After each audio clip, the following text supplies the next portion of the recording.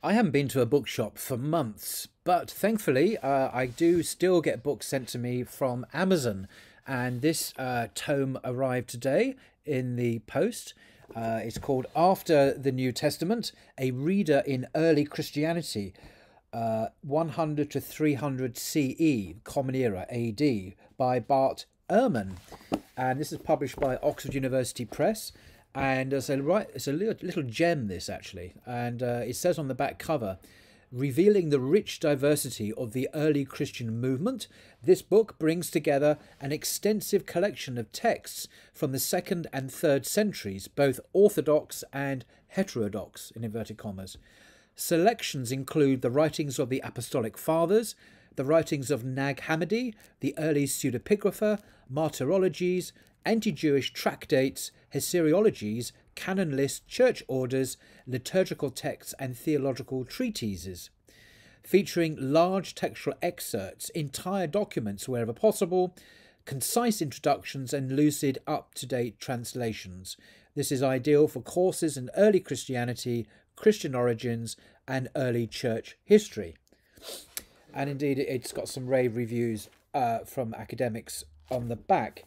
And looking through this, I just wanted to share with you some of the letters written by so-called Jewish Christians. Now, these are not people who followed the Apostle Paul, but continued to obey the Jewish law. To all intents and purposes, they were Jews who accepted Jesus as the Messiah, as a human Messiah, and as a prophet. One of the texts is the Gospel of the Ebionites, which I'm not going to read today, but because I want to look at a letter I wasn't really familiar with. It's called the Letter of Peter to James and its reception. And I'll just read to you what Bart Ehrman has to say about it, and then I'll read a couple of extracts from the letter because it's really, really interesting. If you're interested in the great diversity of doctrine and faith in early Christianities to such a degree that you could even speak of early Christianities, plural. People had very, very different beliefs about the law, about Jesus, about God, or even if there was one God, maybe more. There's more than one God. Anyway, that's a different subject. In the letter of Peter to James, this introduction is by Bart Ehrman. He says, the letter of Peter to James is one of a number of early Christian writings produced in the name of Jesus' disciple, Simon Peter. It does not survive as an independently transmitted letter, but only as the preface to the Homilies of Clement, a collection of stories and sermons by Clement of Rome. The account of its reception by James, that's the brother of Jesus and leader of the church in Jerusalem, is also part of this preface. The date of the composition of these works is difficult to determine, but they are probably to be situated in the early 3rd century. The letter of Peter urges James to pass along the accompanying sermons carefully, and only to those who are worthy to receive them.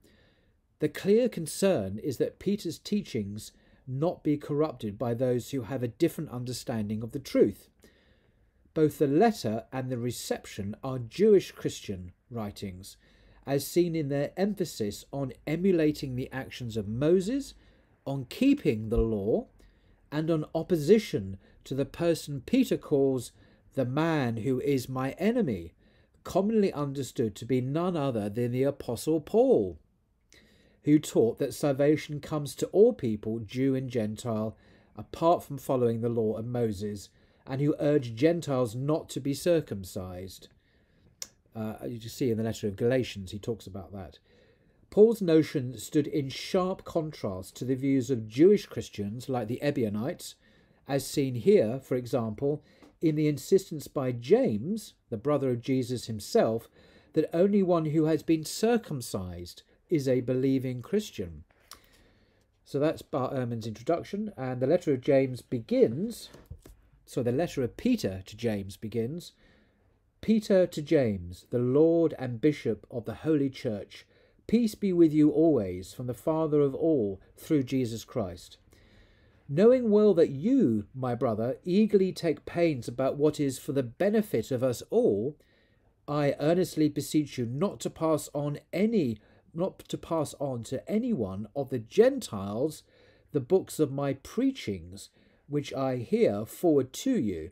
And of course, we know in Matthew's Gospel that Jesus said that he was only sent to the lost sheep of the house of Israel. And Peter here is saying, in effect, that he was only sent to preach to the Jews, nor to any one of our own tribe before probation. So even to the Jews, they have to be tested first.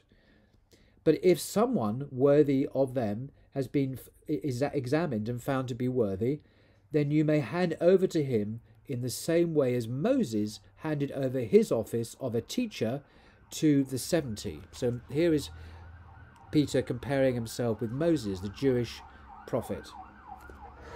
And then skipping to chapter 2, the letter of Peter to James says, "In order now that the same may also take place among us, hand over the books of my preaching in the same mysterious way to our 70 brethren, that they may prepare those who are candidates for positions as teachers. For if we do not proceed in this way, our word of truth will be split into many options.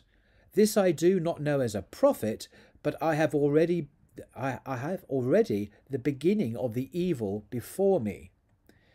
For some among the Gentiles have rejected my lawful preaching, and have preferred a lawless and absurd doctrine of the man who is my enemy."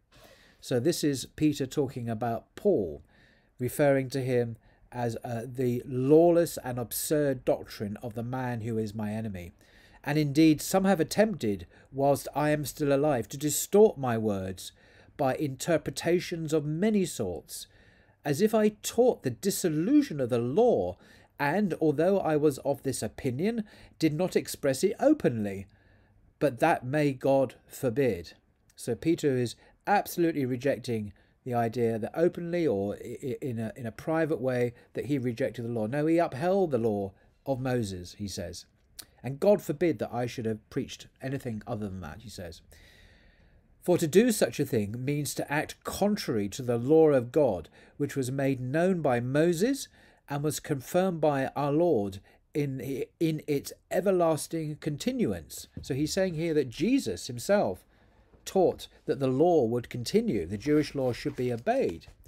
"For he said, the heaven and the earth will pass away, but one jot or tittle shall not pass away from the law." Now this is a quote from Matthew 24:35 and 5:18. There's two verses there in Matthew. That's pretty clear. So ending that there and just reminding ourselves of what Paul taught in his letter to the Ephesians.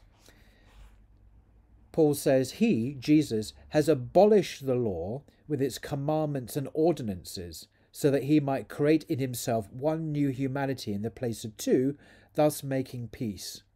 So he believes that Jesus taught the abolition of the law, even though in Matthew's Gospel, chapter 5, verse 17, he says, "Do not think I have come to abolish the law. I have not come to abolish it, but to fulfill." So the precise opposite of what Paul is teaching. And in this letter of Peter to James, Peter is crystal clear that he himself upholds that teaching of Jesus, which we see in Matthew's Gospel, and calling Paul, who is my enemy. And I think that's probably enough for now. Now, we ought to say, and Bart Ehrman would doubtless say, and I would agree with him, I don't think this letter is actually from the historical Peter to James. For a start, people like virtually all of Jesus' disciples, what we would perhaps call today peasants, they were uneducated. And in fact, there's a verse in Acts, and the Sanhedrin actually says that they are untutored, they are uneducated people. They didn't go to Galilean University and learn how to read and write. They couldn't read, they couldn't write.